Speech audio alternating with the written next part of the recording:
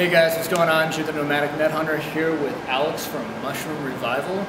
Just here to up in Massachusetts, basically answered an Instagram, and this is amazing. It's insane what this guy and his team has done. I am so happy to be like helping out and learning more from what he's got and everybody that also works here.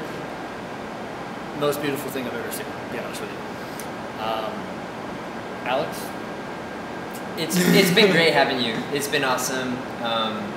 You know, we have a lot of volunteers come through, and it's really awesome to meet people that are as jazzed as I am, you know, and our team, and you know, we have some people come in and they're like, okay, yeah, then some people are just blown away and fall in love, and it's really great to share, you know, that mushroom passion and that mushroom love, and yeah, to show how it all goes down at Mushroom Revival. Yeah, I definitely loved it. Like, it's so welcoming to come in here, and it wasn't like there was not a step missed. I felt it was just like, hey, let's go check this out. The company is all about transparency, and that's why this video we're going to show basically. We're going to put on all of our Tyvek suit. We're going to go right in front of the flow hood and basically show real quick how to go from what, wild harvest spores to the whole thing. Yep. Sounds amazing. Yeah. So we partner with a lot of foragers who go out in the wild around the United States, typically in the East Coast, and they find Cordyceps militaris in the wild, growing on moth larvae in the Lepidoptera family. And they'll clone it in the lab and get the DNA culture on a petri plate and send it to us to grow out. So we'll get this culture, we'll grow it out, and once we grow it out, we'll take a spore print. So we're getting new genetics, new seeds, we're seed saving for mushrooms.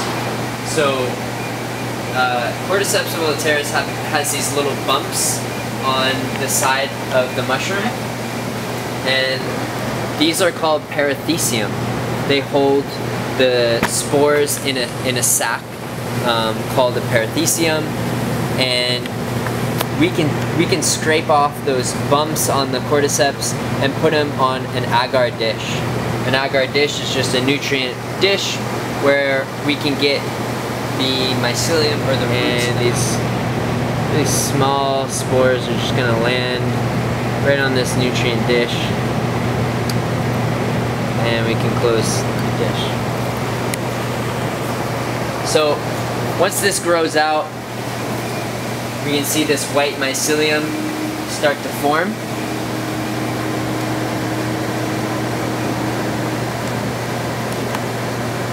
And from this white mycelium, we can take from this dish, still in a sterile environment, and put it in something called a liquid culture.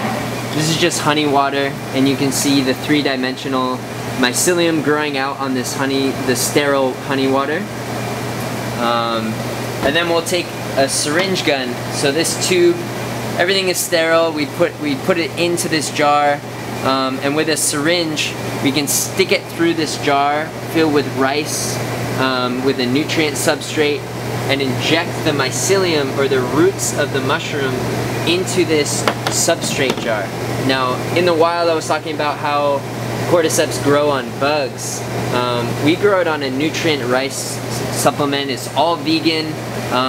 We know people don't want to eat bugs, so that's what we do at our farm at Mushroom Revival. And after a couple weeks, the mycelium starts to grow out, and you can see the color change from this brown, you know, kind of darker color rice to all white colonized substrate, kind of like tempeh. So like we go from the lab. This is what room is this in? This is the incubation room. So we have a light on now, but usually this is dark. And once these jars are inoculated with the mycelium, it takes 2 weeks from this jar, from just, you know, sterile rice, to fully colonized mycelium. And the cordyceps mycelium loves to be in the dark during that, you know, growth cycle, but once they're ready to fruit, they love the light. And then we're gonna go over to the fruiting room. Yeah, spaceship.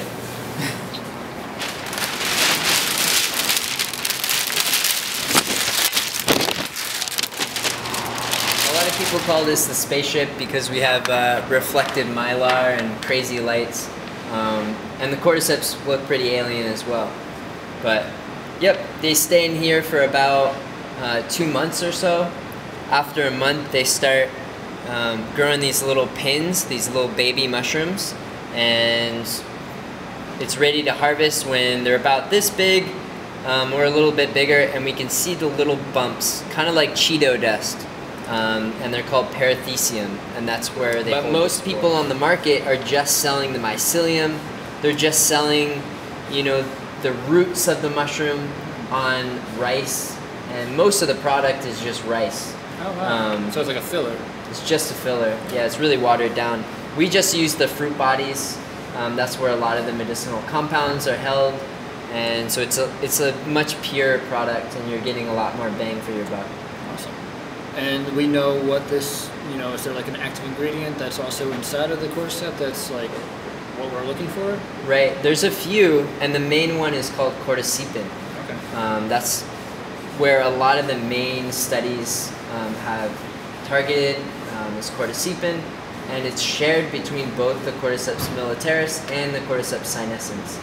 So it's perfect that we can grow this one, even though the other one is rarer and more expensive. We can get the same medicinal benefits such as energy, stamina, sexual performance, athletic performance, lung capacity, oxygen in the bloodstream, things like that. Sounds really good. Now, from here, you're going to do everything with the harvesting that we could show, and then you dehydrate them for a little bit of time, and then after that, it's either going to be just raw, dried mushroom fruiting bodies packaged, and then you also make tinctures? Yep. Okay. So for the raw, dried mushrooms, people love making a tea out of them. I personally love it every day. Delicious. You can do it straight up or add, you know, some lemon, some ginger. A lot of people put some lavender, some rose in it to add some more flavor profiles onto it. The lemon actually helps extract it as well. And our tincture is both, it extracts both the alcohol-soluble compounds and the hot water-soluble compounds. So it's more of a full spectrum product. All right, awesome. And then, I mean, you're mushroomrevival.com, is it? Yep, mushroom-revival.com. Revival, okay. Yeah. And then you also have, not just the cordyceps, but you also have like other tinctures that you've been working on. Yep. Like chamomile and like turkey tail and lion's mane and a bunch of other ones. Yep. Awesome. So we work with about 10 different medicinal mushrooms. We source them from sister farms that are certified organic, lab tested, best of the best. And then we work with some other herbs as well to make some full spectrum holistic formulas. And those are also as well certified organic, third party tested. Trying to make, as holistic products as possible to target, what people want to work on. Yeah, that sounds perfect. So stay tuned, stay shroomed. Thanks for coming in, man. It's been awesome. I appreciate it, man. I really do. I'm gonna just put. There's so many links. He also has like his own channel too that goes over this like more in depth because I was only here for a short time at the moment.